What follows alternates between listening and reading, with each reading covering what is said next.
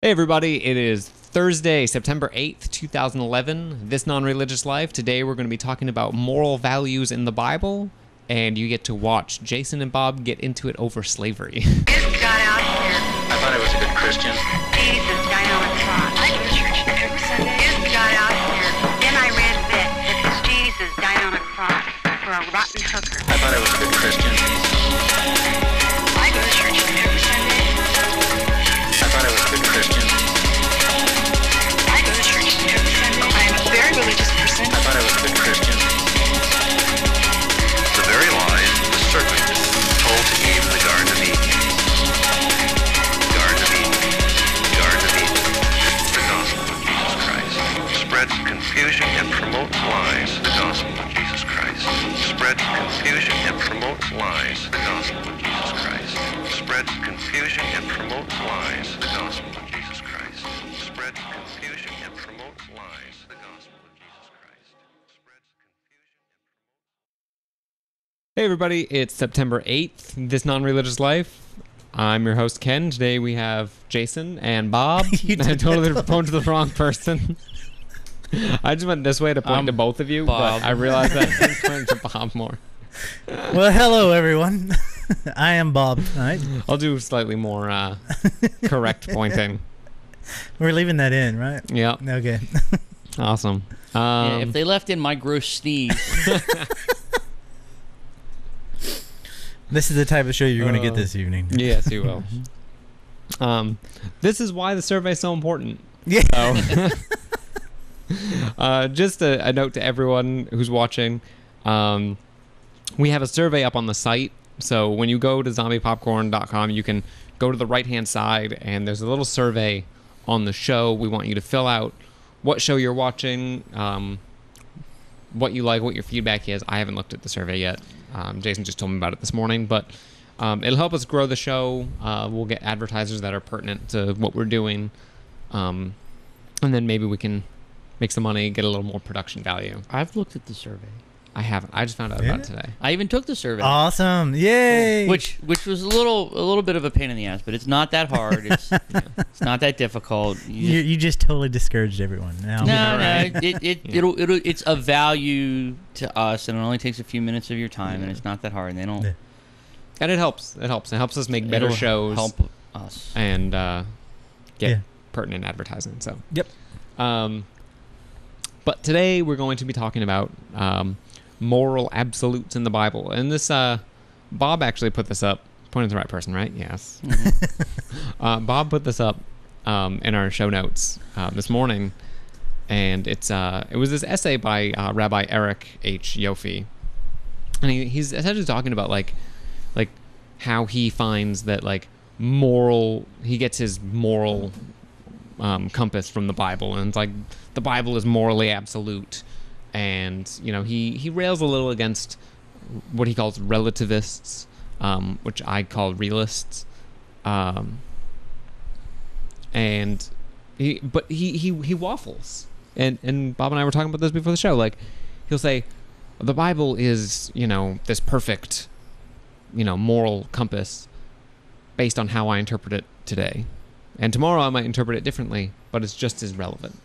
Well, I think I think in his essay, and we should maybe post the link to it. It was in the Huffington Post, and it was his op-ed piece, and he makes the statement that he derives his moral compass from sacred texts, and he doesn't, and he's pretty politically correct about it because he doesn't invalidate other people's sacred texts, although maybe the implication is there.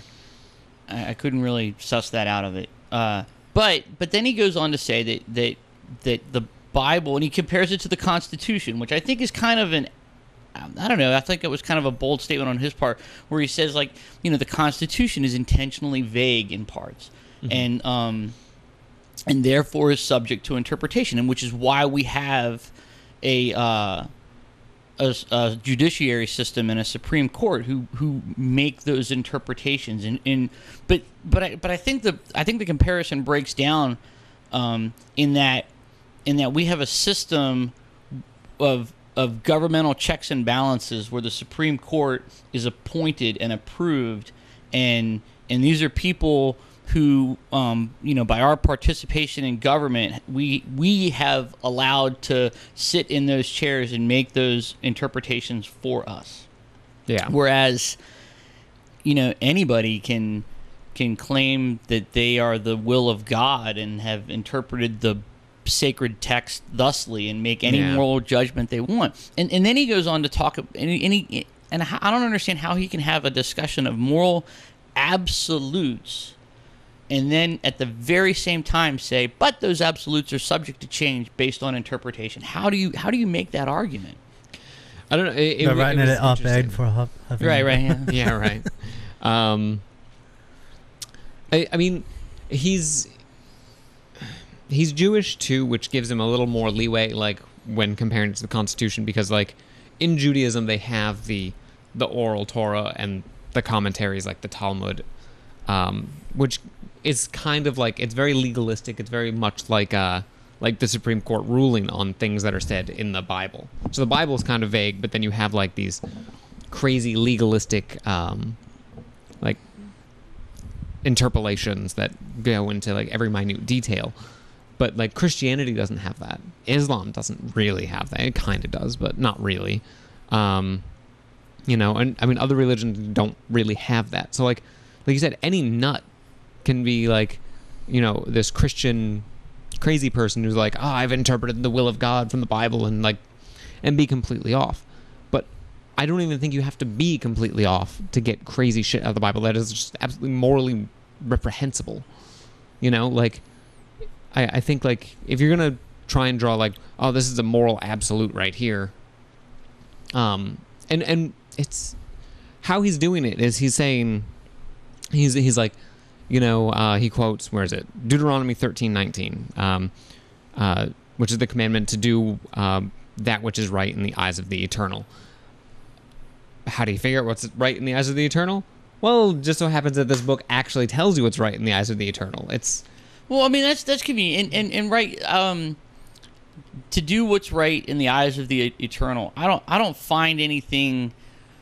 I don't really find anything wrong in that saying, right? Yeah. That's great, good. Do that. Do what is right in the eyes of the Eternal. It's when you take the eyes of the Eternal and be like, oh well, now killing babies is okay. The eyes of the Eternal, our divine being says that's all right now, so that's moral. That's the part that I think it breaks down. Yeah, and I mean, I'm of two camps about morality. I think 99% of morality is fairly relative. It's not just like social norms and stuff like that, but I mean, it's based on nuances. Life is nuanced, but I mean, there are other things that I believe that are fairly objective. Rape is always wrong. Genocide is always wrong. Murder is mostly wrong. Well, extenuating circumstances, Yeah. Well, right. I mean, those and I don't. I'm going to make one thing clear. I don't pretend to know the answers to these questions. Yeah. I really don't. I was never, never a philosophy major, and I'm only just starting now to think about these things. But okay, right. I'll say murder's probably wrong. I think that could be. And then he throws out the real softball one. He's always like, killing babies is wrong. I guess except when they're Canaanites. I don't know. Yeah, right. Yeah. Is that and that makes me think about William Lane Craig and other people in the fundamentalist camp where they make they talk about moral arguments but then at the same time they say like, well, because we're the creation of God and we have to abide by his laws, then he's sort of outside of morality.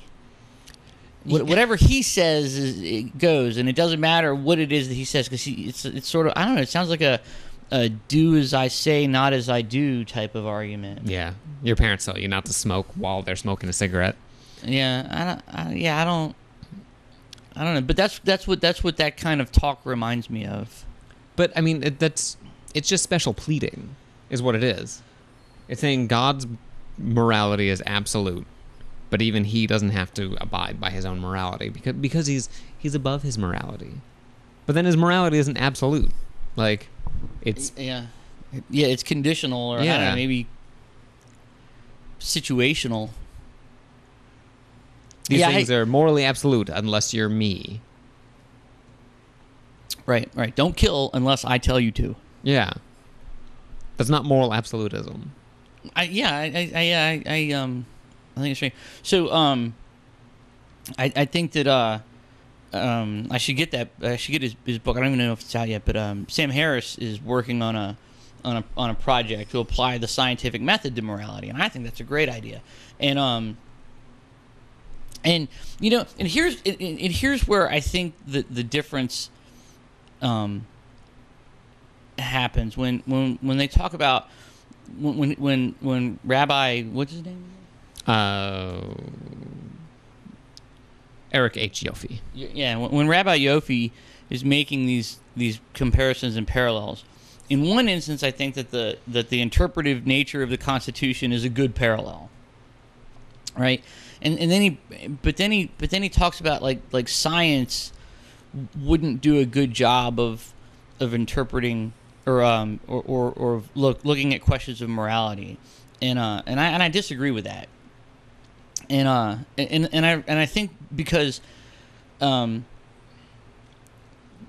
he looks at the Bible as an interpretive document like the Constitution, it's literally saying like, well, one day this is wrong, and then tomorrow we'll have another interpretation of it, and then it'll be right again, or it'll be wrong again or right again. It goes both ways, right? And I don't know. I just maybe I'm missing the subtlety and the nuance.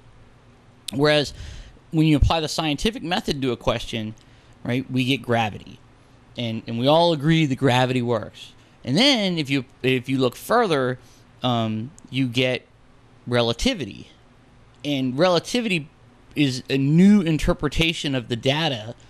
It's a new interpretation, but it doesn't invalidate the old interpretation. It just provides a deeper understanding of it. So relativity didn't invalidate gravity. It just meant that gravity is right, and now we understand it even better to include relativity.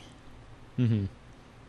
And I think that that these biblical interpretations literally are night and day, and one invalidates the other. Yeah. I think I follow you. Take that, Rabbi Yoffie. Yeah. I mean, also, like, on the Harris thing, I haven't read Harris's book, so I'm not exactly... I watched him do a TED Talk about it, but I'm not entirely convinced by him. I don't know what science has to say about morality, because it's fairly new idea. It's I don't think it's a new idea. I mean, the idea of there's a Wikipedia article on the science of morality, and they it's been around. People have been thinking about it for a long time, but one of Rabbi Yoffie's objections to a scientific approach to morality is that we never get anywhere because you can't make any scientific decisions without data. And then, like, we have to go through this whole experimental process, and then it has to be published in peer-reviewed journals. And, he's sort of like, I don't know, I think that's kind of a straw man argument. Yeah. I mean, it definitely is. But, I mean, it's someone, I would say, batting out of his league. I don't know what his background is, but I'm sure he probably doesn't have a PhD in science. Maybe he's a lawyer, I don't know. Yeah. He's the president of the Union for Reformed Judaism. Let's look him up. Let's look him up right now. He did seem to have some progressive ideas, but I just think that his whole argument of moral absolutes subject to interpretation of biblical text just goes off the rails.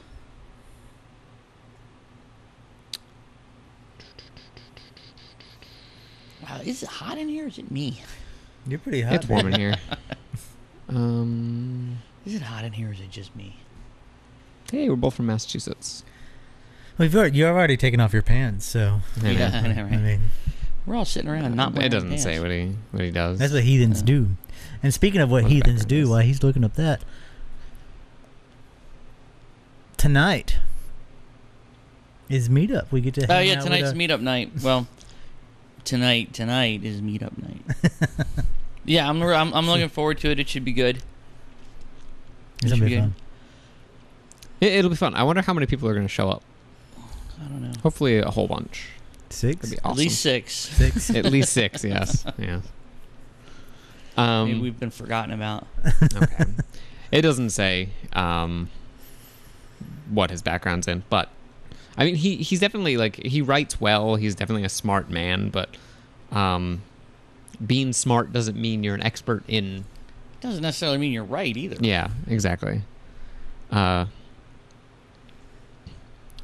you posted a number of other links in here too. Well, those are kind of those were the if you want to find out what crazy sounds like, just go to the Answers in Genesis website. I love it. And they have their apologetics and their arguments about how biblical text is the source of moral absolutes, and at least they stick to their guns. At least they say, like, well, it's not about interpretation, because they believe in the inerrancy of the Bible, and so, but they make that argument that God exists outside of morality, and since we are His creations, that we have to abide by His word, not the other way around, I guess. Yeah. And reading the way they put it, I don't want to live in that world. I wouldn't want to live that life. All right. Just skimming through, and I mean, this is the the biblical inerrantist, like, song and dance routine is essentially what this whole website is. It's, you want crazy apologetics with apologists who, like, they pretend to be scientists. They do. Yeah. These are the people who are all about intelligent design. But I'm just noticed that the quote from Romans 2:15, which is here, they're paraphrasing, so I'll actually pull up what Romans 2:18 says. Romans, where are you? Right here. 2:18. Romans 2:18, and and know His will, and approve what is excellent, because you are instructed from the law, which is not what they quoted. Did they get their footnote wrong? Yeah, I mean, it's kind of the same thing.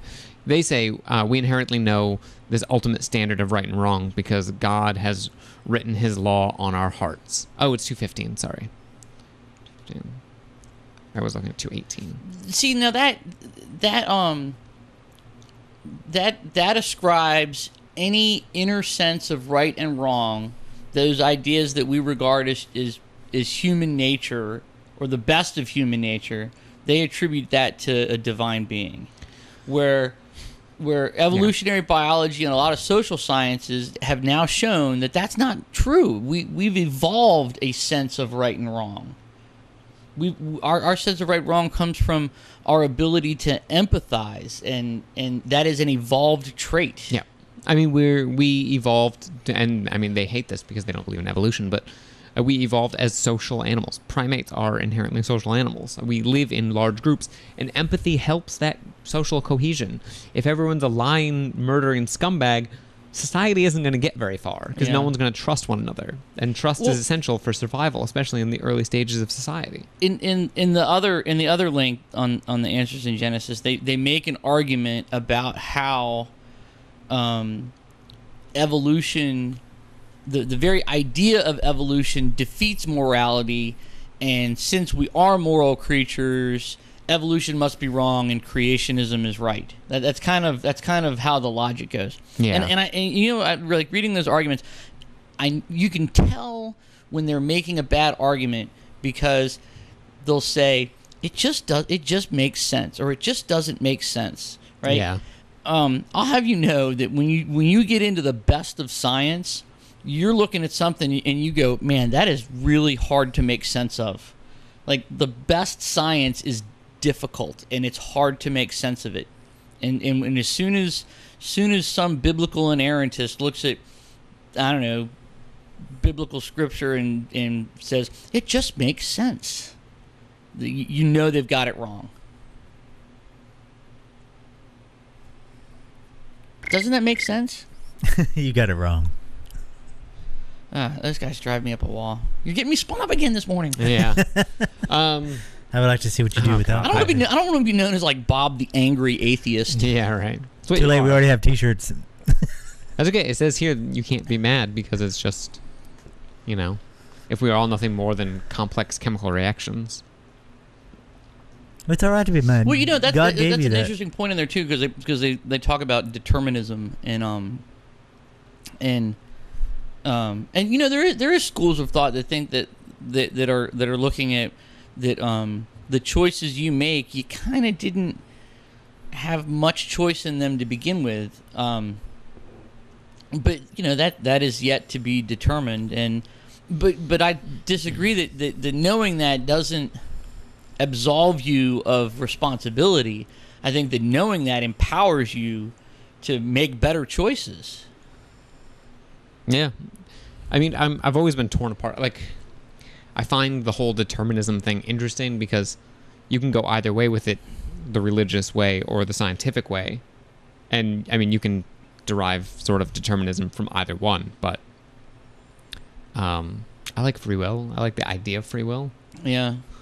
No, it's part of the deterministic nature of this idea of God's plan. That's the part that's the one idea that just really spins me up the most. All right, I because we're getting on the deterministic track, and the free determinism will should track. be another day. I just want to bring up one thing I heard yesterday, and it's fresh in my mind.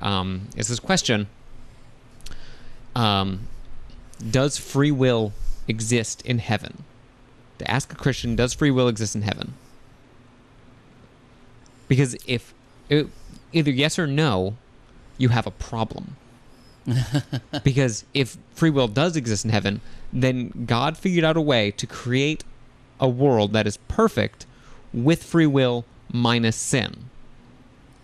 If no, then apparently it's fine to have everyone sans free will and still have a perfect place.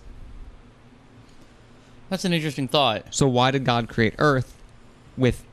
I mean, it gets into like the theodicy question, the root of evil, but like,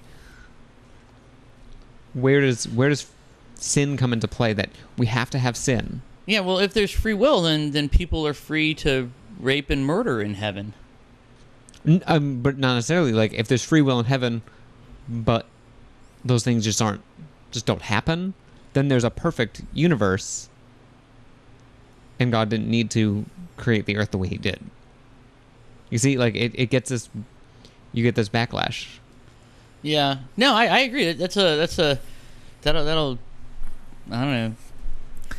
No, I wonder what the apologetics answer to that is. That's another. He created It's you're the damned earth. if you do, damned if you don't. I mean, like, no matter which you pick. I think the apologetics, the apologetics answer would be something like, "Well, we can't know," and Yeah, right. We can't know the nature of God. Like, well, decide, pick one. yeah, right. No, it's a velvet rope syndrome. He created Earth, so only the selected few can actually come into the perfect world. Yeah, but I mean, it's still the point that the perfect world exists and either has free will, and there's no problem, or doesn't have free will, and there's no problem. So why even create Earth? To create the velvet rope, so you can be in the elite club. The elite club. You have to pass the test here on Earth. The idea with the velvet rope is, I don't know what's on the other side of the velvet rope, but there's a velvet rope, and I want to be on the other side. Yeah, right. Because something's got to be good over there. It must be awesome. They got a velvet rope There's a line. and a line of people Yeah, waiting to line get of in. Are you on the list? Oh, you are. Come on. Come on in. I mean, that's Yeah. what it is. That's what they. You have. St. Peter's just standing up there with he's like a big bouncer. He's got black sunglasses on. You're not on the list. Well, that's what they say. You gotta, on Judgment Day, if you're on the list, you can enter the gates. Which the gates are the velvet rope. I'm just saying, it's a party that you don't want to miss. Or so I've heard. Yeah. I heard it's going to be awesome. I don't know. It sounds kind of crappy. Yeah. You get to, for all eternity, sit there and worship God. Sounds like a bundle of joy. That sounds fun. One of the interesting points about the morality argument is that from a scientific standpoint, right? They're still hashing out like definitions and operative terms, and so I think the one that everybody sort of agrees on at this point is that morality are those social constructs which limit or prevent the suffering of others. It has to do with suffering, but I think where it breaks down in the discussion between secularists and theologians is that in the theology of evaluate, or when a theologist evaluates morality, he is taking into account an afterlife.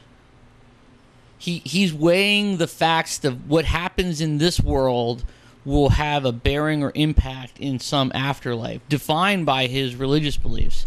Whereas a scientific approach to it, you can't consider an afterlife. You can only consider the here and now. Mm-hmm. And like how are they going to find common ground that way? I don't think you can. No, I mean, because your your available data pool is zero. Yeah. But I mean, like, and so the believer is going to place a lot of value on this idea of an afterlife, and it's going to color their opinions and dictate their actions, whereas the secularist, the atheist, is going to consider those moral questions in the here and now, only in this world, this life, because that's really all we get. Yeah, and I mean, that's what they say. I think it was Rabbi Yoffie says this. Where is it? Oh God, because he says something about. I mean, what about you talk about suffering? What about those those early Christian sects? Like, what were they? Were they the ascetics or something like that? Which ones? They gave away all their possessions and forsake all of their earthly goods and their money, and they suffered. They suffered terribly. Yep.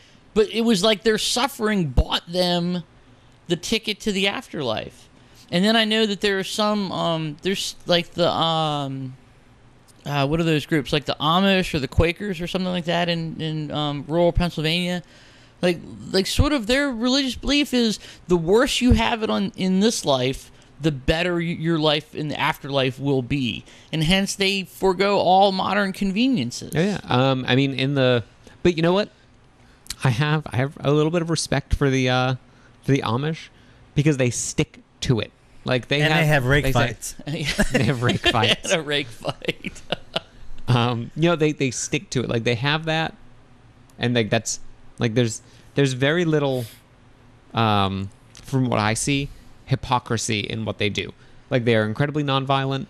They keep it themselves. Fine. I mean, you're right, but I would say, well, they're okay. Yeah. Fine. You were consistent, but you were wrong. I don't know. Consistently wrong is worse than wrong, I guess. I don't know. I shouldn't be. You can't pick on the Amish, man. I enjoy consistency. Regardless of right or wrong, I enjoy right, consistency. People don't even do that, because if somebody's always right, people get pissed at it. How does it feel to always be right? It feels good. It's awesome. Feels fucking awesome. Now, I'm not always right. I'm wrong sometimes. I think I was wrong last week. I just don't admit to it. You were just wrong sometime last week. Yeah. What are you referring to on the show? I'm kidding. I was being... But you think about those cultures, like the Amish or the Quaker, their morality is defined by their belief in this afterlife, which Sure. My belief is that it doesn't exist, and so far the evidence shows that it doesn't exist. So their morality is guided by a false premise.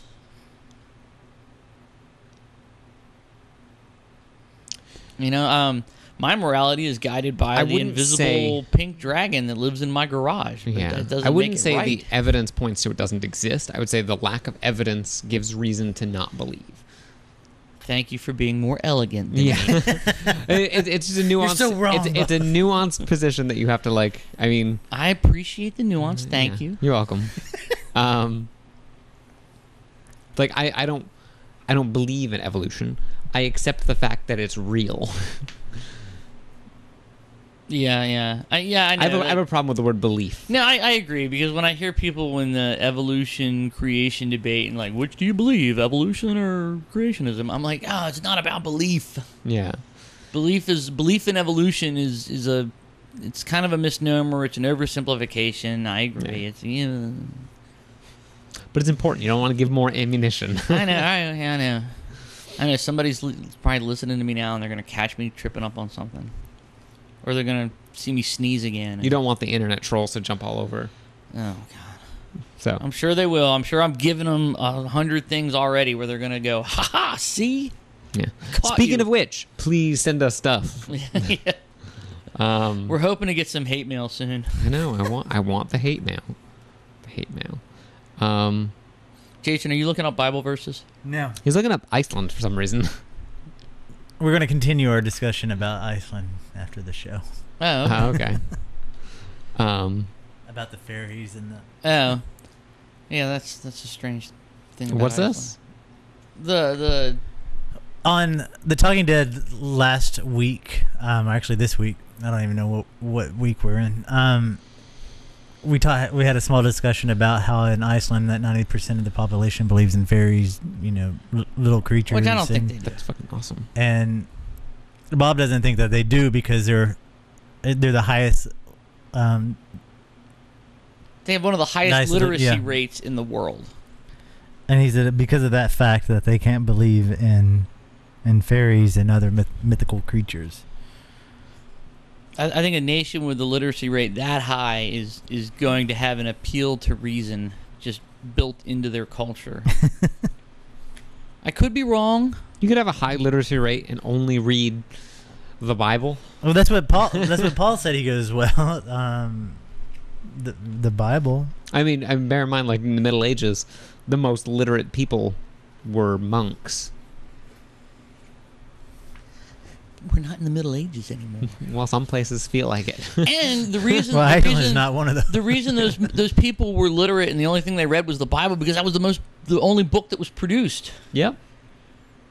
If But you read, they were the ones that produced it. right? I know. That's what I'm saying. The reason the only book they read was the Bible is because that was the only book lying around.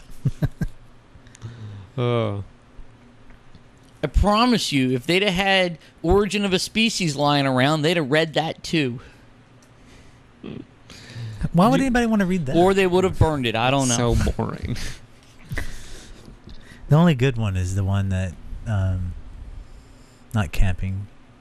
Why did I always get Harold Camping and Ray Comfort. Ray Comfort mixed up? I don't know why. I know. I was all right. So, as most people, if you've been watching the show, have gleaned, I'm moving, and my girlfriend and I we were packing up books and stuff, and we were giving away a whole ton of books, like so many books we're giving away.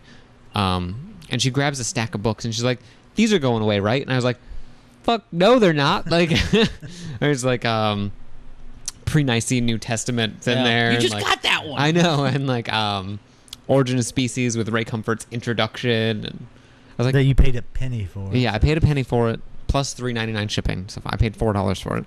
Bastards. Oh, right. That's where they get you. 2 Ehrman books were in the stack. I was like, no, those aren't going anywhere. The one Bible I have left in hard format. Yeah, so, right, the point being that if they'd have had those books lying around, they'd have read them too. Sure.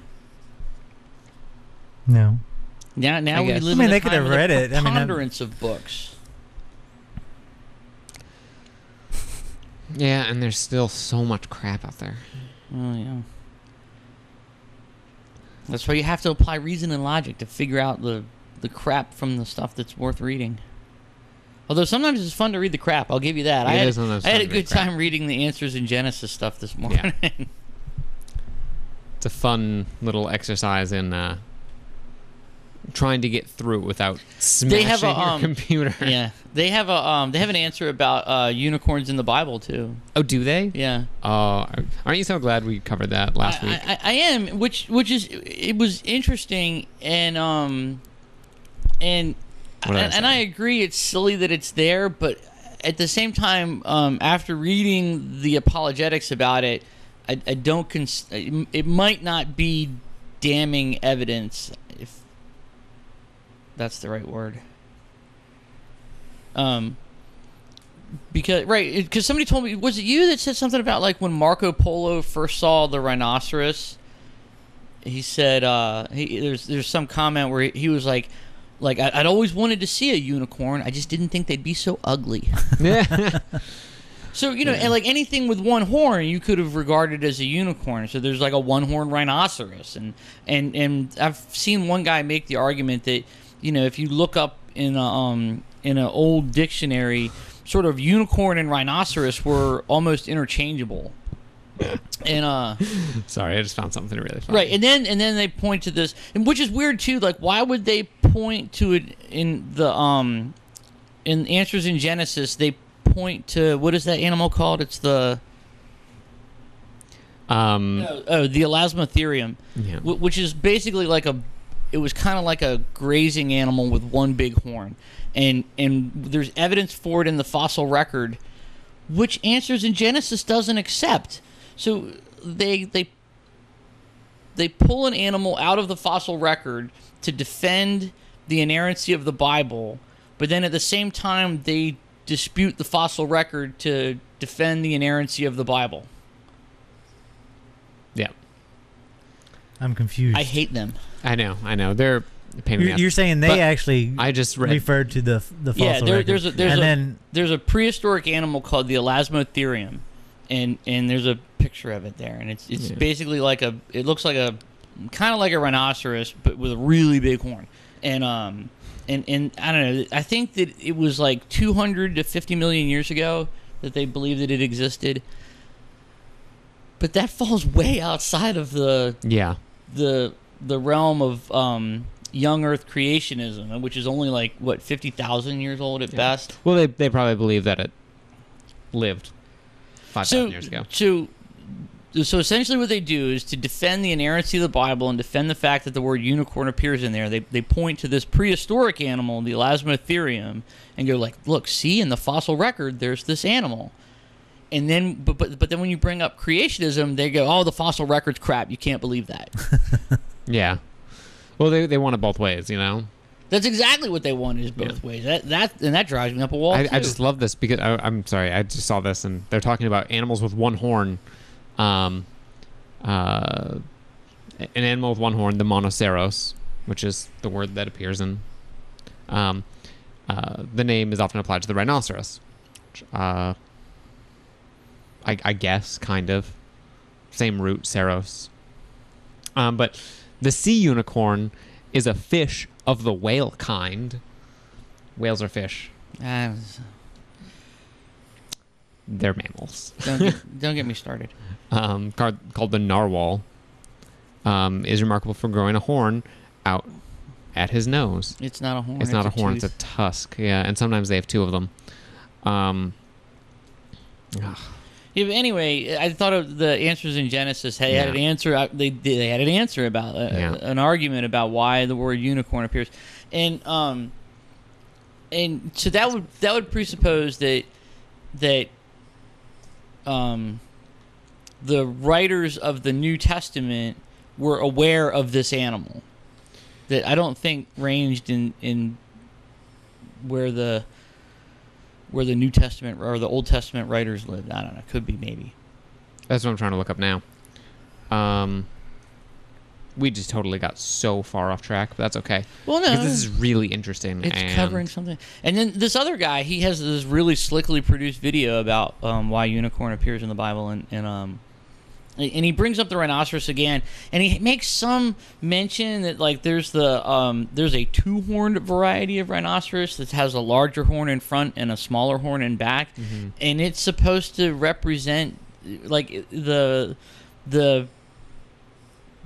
in instance the biblical text is supposed to represent this animal with the two horns representing these two brothers, the lesser and the greater, and it seemed like a lot of apologetic spin doctoring. So I don't know. I have to look into it more. Apologetic spin doctoring? Never. Never would that ever Yeah, no, it happen. looks like they lived in Eurasia, but I mean, no, because they were dead a long time ago, and I mean, these are all very late references in the Bible. I mean, they believe that everything was written exactly when it says it was written, but it's Isaiah 34:7, so it's probably written. Well, in I mean, like I said, so at the end of the day, I'm like, well, hey, there is a large grazing animal with one horn, the Elasmotherium. It's in the fossil record. We know it existed. Yeah. It probably looked like this. It probably lived around this time. It's possible that somebody could have seen it and remembered it and wrote it down.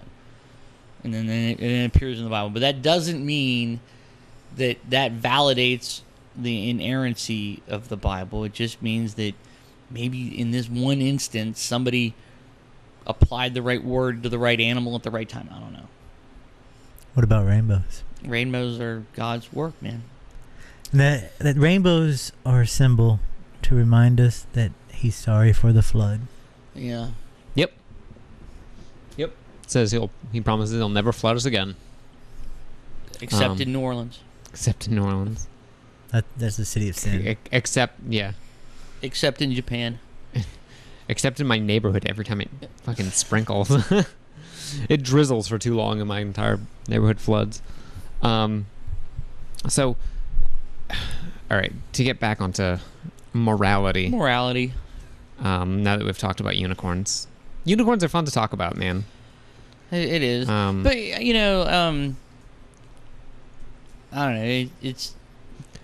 I like when fantastic animals appear in the Bible, like in I forget. Oh God, it's one of the infancy gospels. It's an apocryphal work, but baby Jesus on his way. I think it's into Egypt, like when he has to run away from Herod. Apparently, Jesus fights a dragon as like a small child. Maybe it's coming back because he's like a child and fights a dragon. I like that idea of like kid Jesus. Yeah. That cracks me up. That is funny. You have to read the book that I recommended when we first started the show. Yeah, about Jesus' longtime friend or something. Yeah. Biff, the gospel that's right. according to Biff, Christ's Which childhood is pal. on the book club. It's on the book club. Yeah. Read it. It is hilarious. It's one of my favorite books. But back to moral values. Like, the Bible has a lot of commandments in it that, like I said earlier, morally reprehensible. And I think, like, if the Bible gets such basic things wrong on morality, then you can't base your morality around it. Like, you can't. Like, we know slavery is wrong. So what is the Bible verse? I just pulled a couple out at random.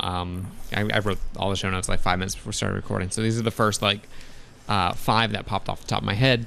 And the first is Leviticus 25:44, which is the commandment that you can own slaves so long as you buy them from the nations that border you. So, like, here in America, we can own people from the Caribbean, Mexicans, Canadians.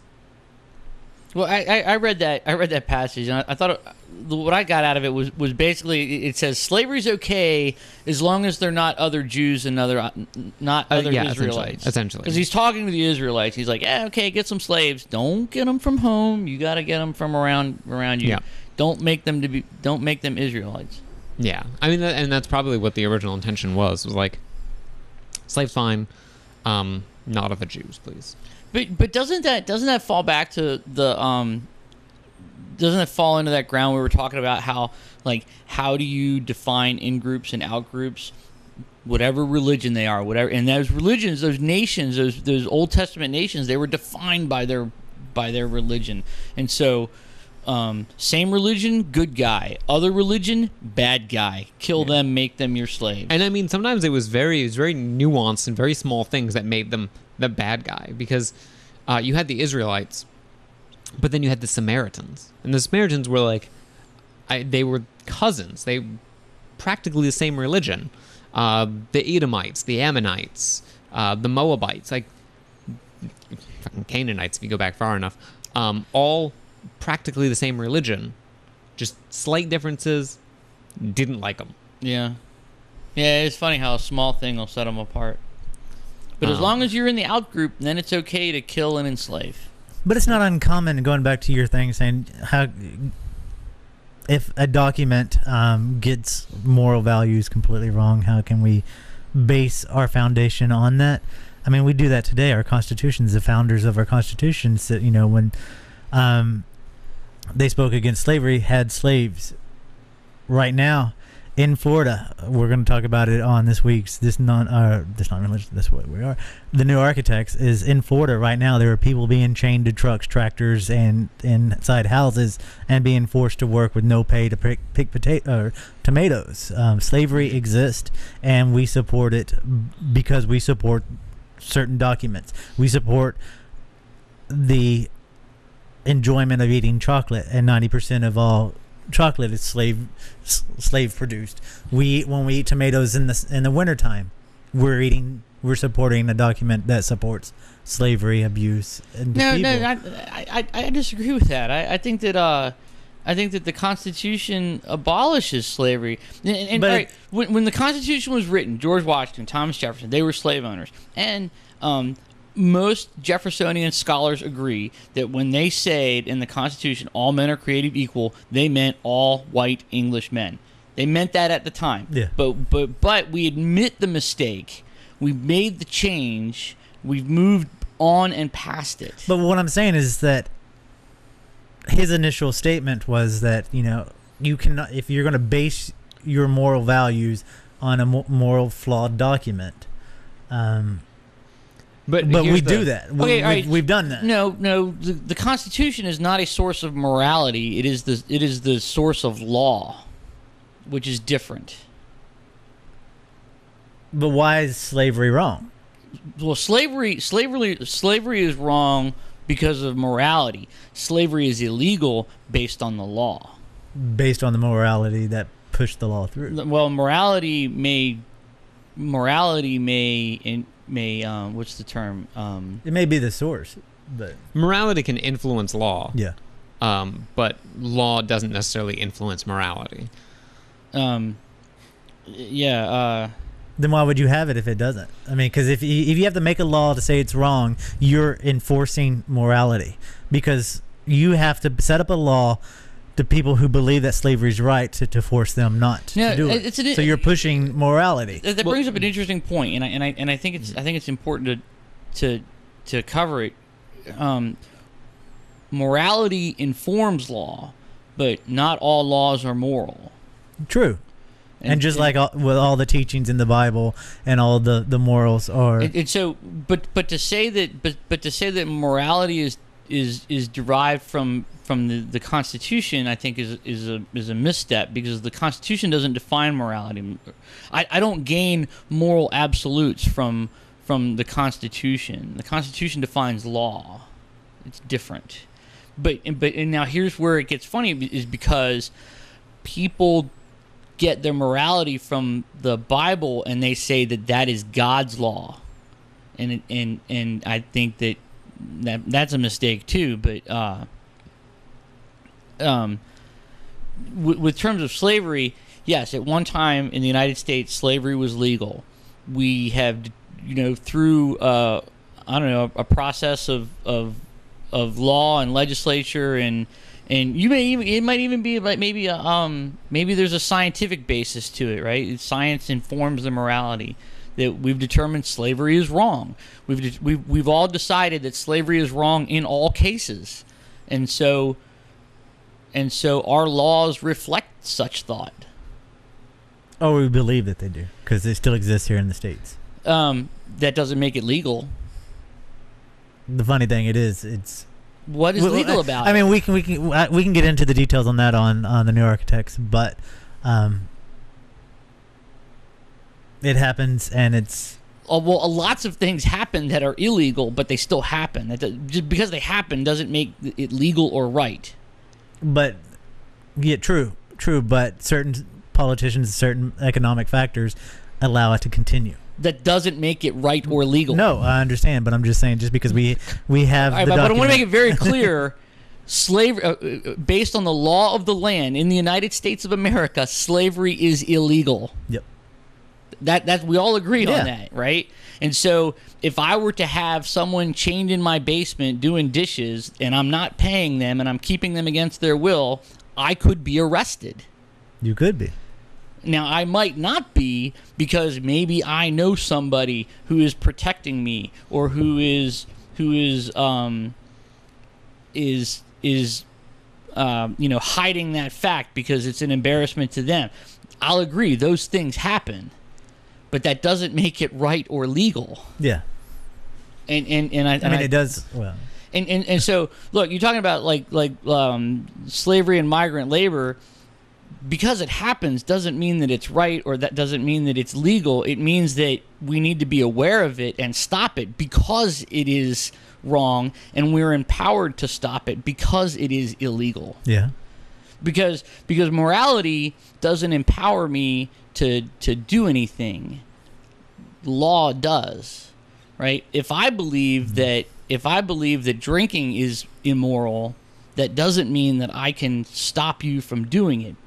Even if we all agree that it's immoral, the Mormons agree that it's immoral, it's the law of God. You cannot drink.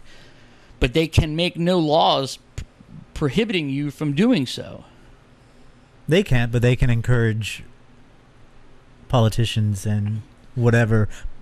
Right, but my point being is that the moral codes and the law of the whatever divine being doesn't necessarily reflect the legal laws. Yeah. But because of those beliefs is what paves the way for it. Well, yeah, they do. I mean, and some of them have been tried, right? Prohibition was tried because they thought that it was immoral, and maybe we should legislate against it. People did it anyway, and then they changed the law. That's why there are amendments to the Constitution. Yeah. The Constitution changes. The Bible doesn't change. Well, it depends who you talk to. Well, that's true. We did talk about how the Bible changes, but since the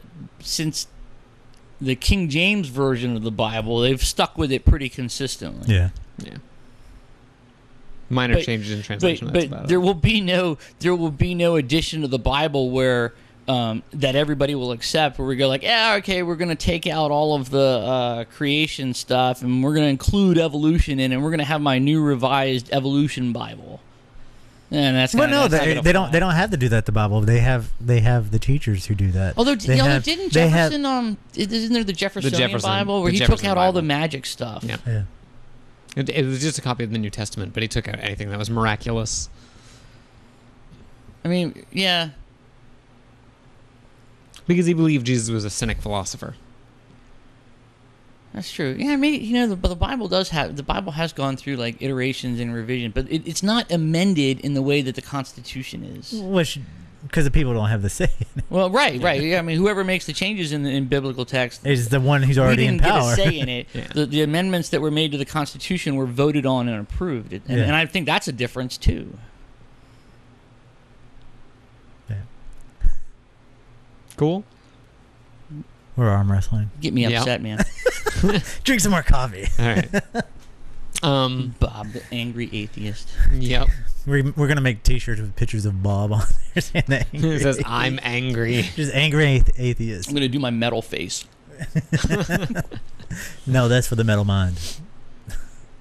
Although I did like shave the beard and trim again with the metal show in mind. I was like, oh man, I got the metal show coming up. I'm gonna get the metal beard going on. Woo. Okay. More morally reprehensible things. Moral values from the Bible. Morally reprehensible. 1 Timothy 3:12 endorses misogyny. It says that... Who doesn't? Yeah, right. It says, "Ye shall get back in the kitchen. Make me a sandwich." No. Did you say a sandwich because you got a sandwich last time? Yeah. What the hell? It was delicious. It was delicious. 1 1 Timothy 3:12. Timothy is a really misogynistic document. Let deacons each be the husbands of one wife. Oh, wait. Where is 1 Timothy 3? It's 2 Timothy 3:12? I think it's 2 Timothy 3:12. Where are you?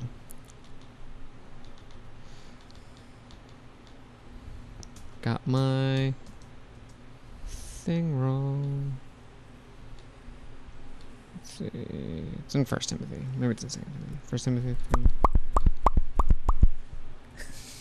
So how are you, Bob? I'm well. Are we gonna hug after this? I can't if you find keep it. your pants on. It's in Timothy. So there's a Timothy verse. Just gotta find it. You guys go back to arguing about slavery. We were not arguing about slavery. I do not support slavery. I mean, I do not either.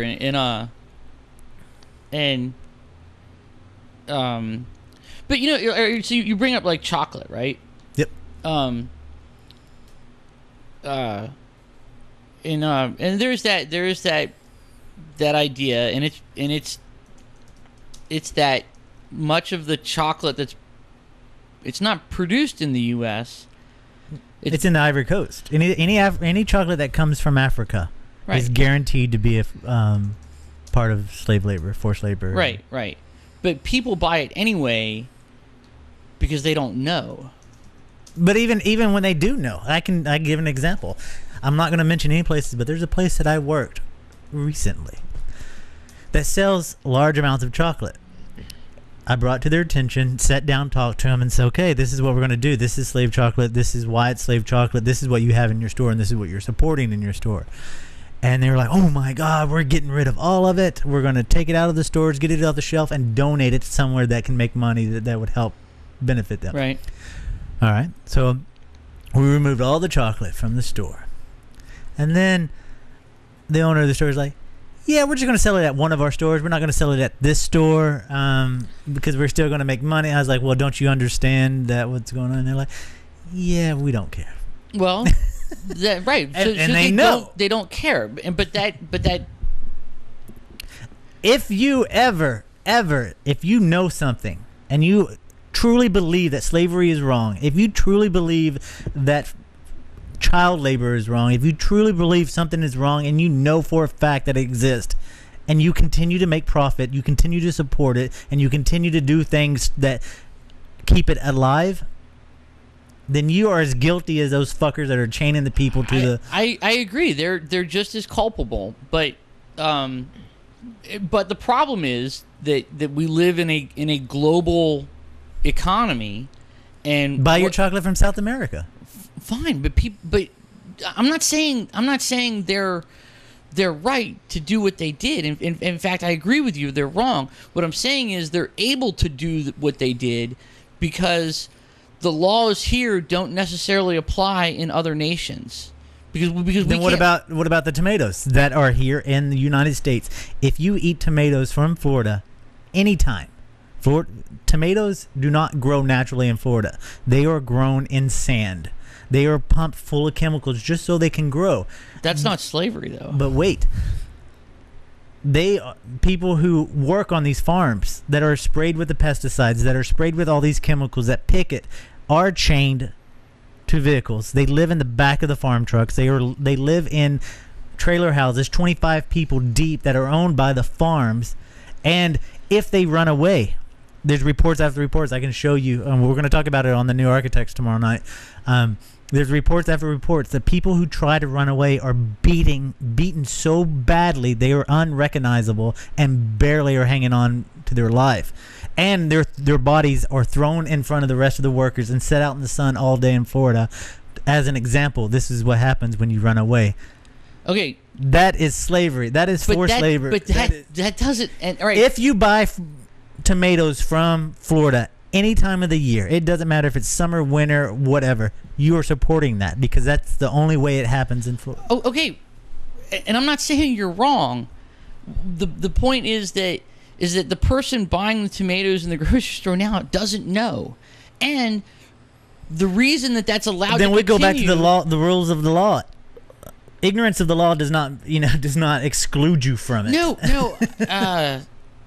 The person buying the tomatoes is aware that slavery is wrong and illegal. It's they're unaware of their participation in it. True. And But that's different. again, a large majority of people, especially people who say they care, like the story we were talking about before, when they find out, they still don't care because it's inconvenient. It's allowed to continue because somebody's turning a blind eye to it. We are all turning a blind eye to it. Now, not all of us, because until you brought it up today, I was unaware of it. I'm saying though is we've gotten, again, this is the other show. We'll talk about it, but in short, it is our responsibility to know what happens. You can't know everything all the time. Everything that you purchase, everything that you support, it's up to you to realize, to find out. We live in the digital age. It's not that hard to figure out something. No, I agree. I agree. I'm with you. What I'm saying is that ignorance is bliss, and sometimes people are willfully ignorant. And if crimes are being committed and they're not being stopped, it's because people are turning a blind eye to it. There's a reason for it, and so the person buying the tomatoes that's unaware of the situation, I don't agree is as culpable as the person committing the crime. No, I don't think if we're putting a level of guilt, the person committing the crime is more guilty than the person, but because of you not knowing about it and supporting it, you need to know what you're going about. Can I be a guest on the New Architect? You sure can. We're gonna have actually several guests on the next show.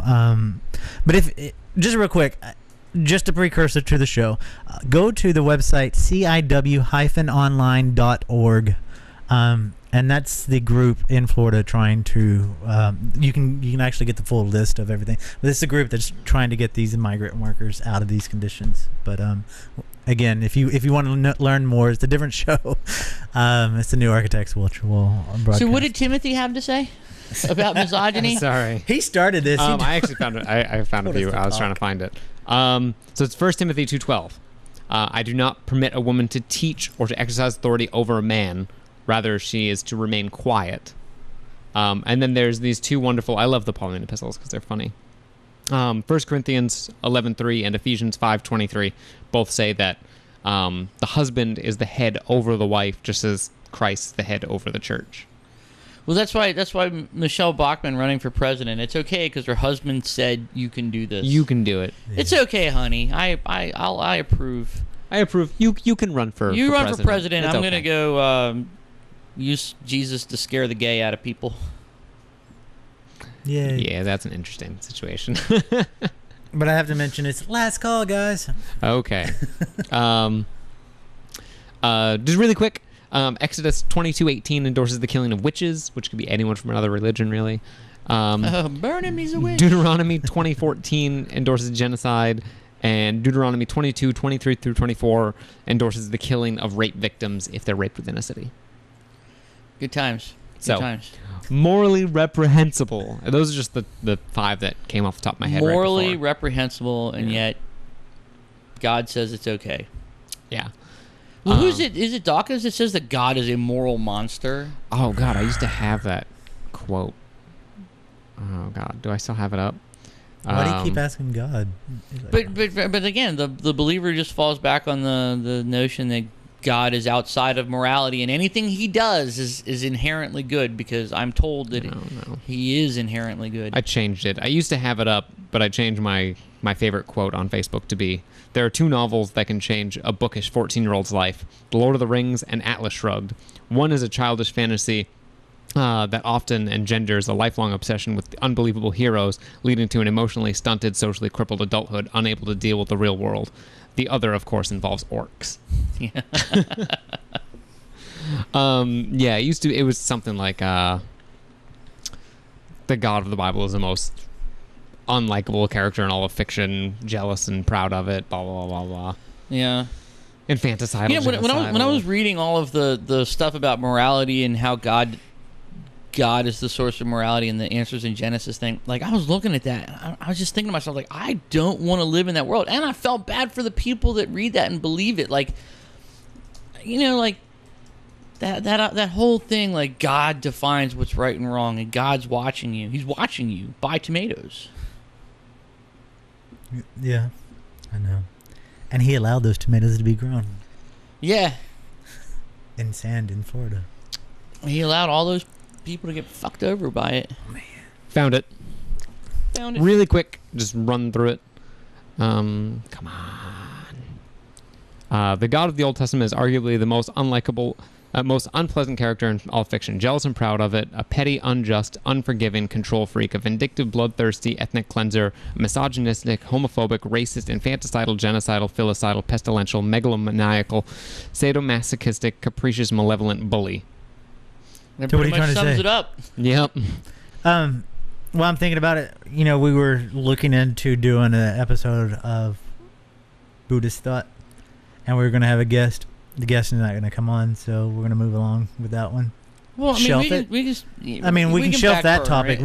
We can do another show about it, but that one topic we can shelf it because going round and round with us three on that topic would just not get us anywhere. Well, I mean, I'm not familiar with Vajrayana Buddhism, Tibetan Buddhism, but I practiced Buddhism for like almost 10 years.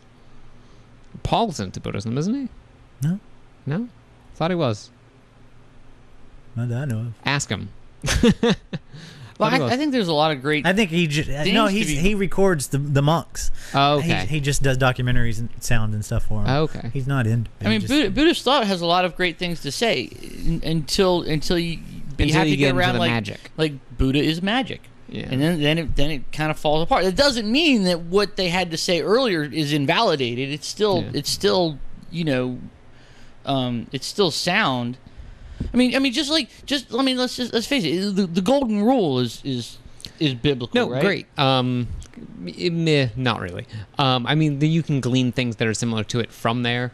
And I mean, don't get me wrong. I think there are great things in the Bible, great things it has to say on certain things. Romans chapter 12 is awesome. Tells you it's the whole like sort of, you know, be nice regardless of people being assholes to you. Right.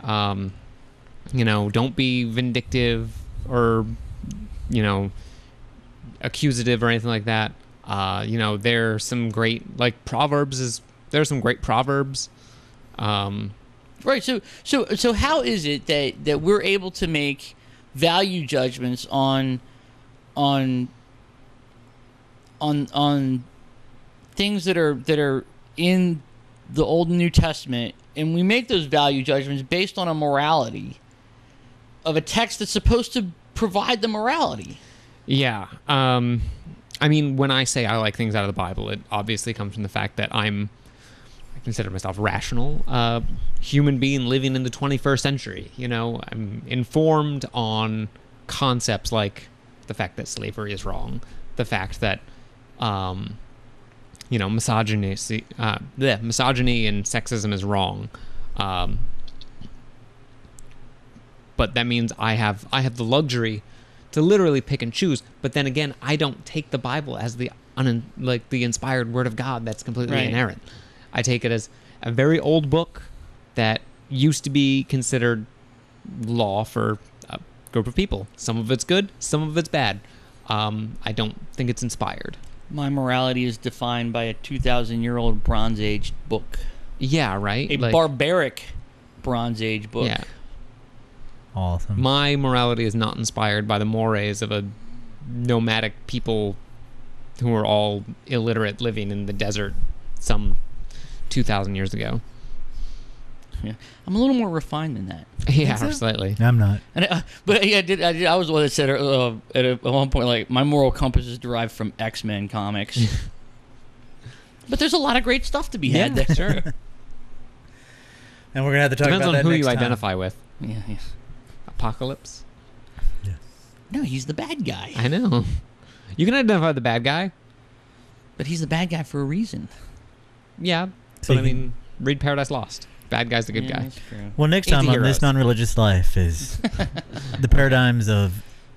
X-Men comics. So, now that we're done with that, we're done ranting back and forth, going completely off topic. What do you guys think? Fill us in, give us your thoughts, send us your hate mail, whatever. Anything, really. Just contact us, please. We're lonely. We get contacts all the time. We do. You can call us on the hotline, 757-337-2195. You can email us, nonreligious at zombie-popcorn.com. You can like us on Facebook, facebook.com/thisnonreligiouslife. You can go to our iTunes feed, download all the episodes, Write a listen to review. them, write a review. And don't forget to take the survey on the right-hand side of zombiepopcorn.com so you can, tell us what you like, what you don't like, and we can, grow the show a bit. So I think that's just about everything. Unless you guys have any closing comments. No? I think No? Dawkins summed it up best. Yep. I agree. Used to be my Facebook quote. Until I found the one about Ayn Rand, and I hate her maybe more than God. Because that one's funnier. Yeah.